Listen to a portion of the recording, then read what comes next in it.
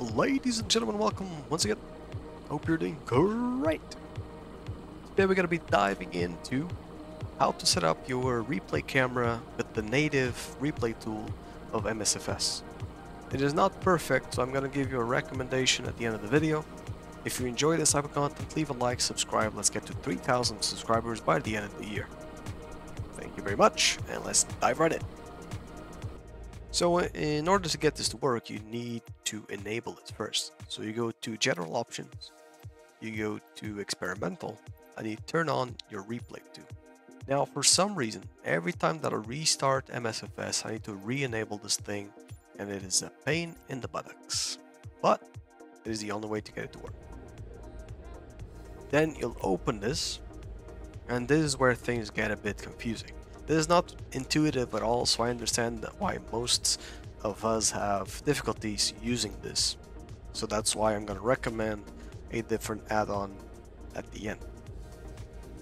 Right, so in order to start recording, you just need to hit the record button, and that is pretty self-explanatory. So let's do that. We'll take off from here, and I'll see you on the ground as soon as we land.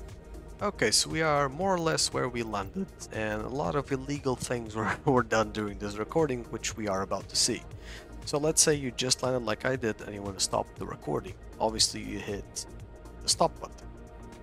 Now, if you replay it, it's going to replay the whole thing, but always in the perspective that you were.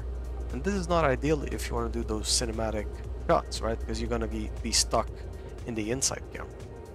So how do you do it? Well, it's pretty simple. The only thing that you need to do in order to be able to manipulate the camera however you want is to start your camera track recording as well. So what you do is that you replay the video, you hit camera track, and now you can go into drone camera. Alright, so you basically start recording the camera track. Now you can move with the drone camera around.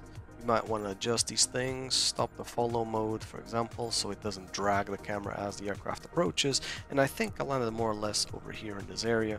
So I'll close this up and replay. There you go.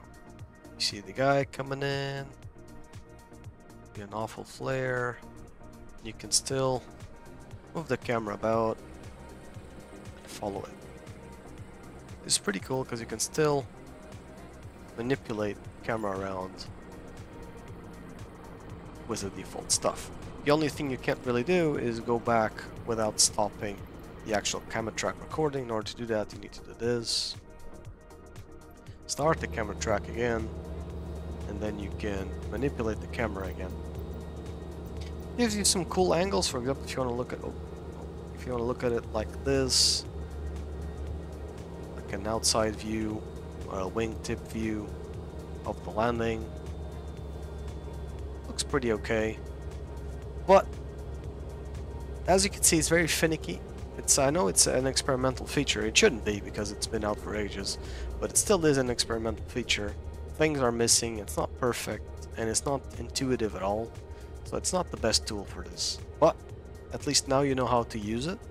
But now let's get into what tool I think would be best for you if you want to actually record stuff and have full control of your replays in MSFS. And that's actually what I use when I'm recording any cinematic video, any type of intro, or anything like that. So let's take a look at that. So this is the one that I recommend that you get. It is free. It is available on FlightSim TO, and I can leave a link in the description if you want to download it. The default one that comes with MSFS, as you could see, it's very messy. It doesn't really work. It works, but not really in a very intuitive way. So I decided to look around for alternatives, and you have paid alternatives to this.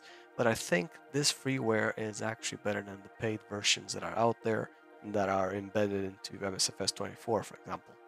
So this one, on top of recording and being able to replay your flights, you have a logbook feature that stores your flight data in a database, and you can easily access all of your flights. You can even give them titles and everything. You can replay the whole thing.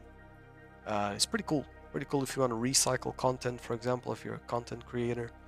stuff like that. Pretty actually should be a standard feature in MSFS, but it is what it is.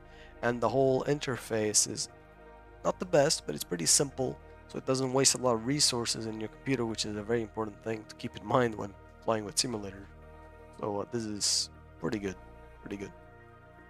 On top of that, you can do formation flights, so basically you can add, you replay your flight and you add aircraft that can be a different type of aircraft to your left, right wings. You can put their, set their positions and everything.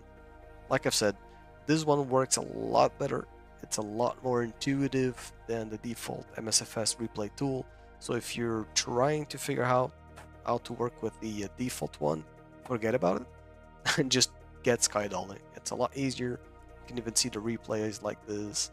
It gives me a TAC view sort of vibe from DCS times. So pretty cool stuff. I actually enjoy this one a lot more, and that's what I use for my recordings. Alrighty, so if you enjoyed this type of content, leave a like, subscribe to the channel. Let's get to 3,000 subscribers by the end of the year, and I want to count with you to help me on that. As always, safe flights to everyone. See?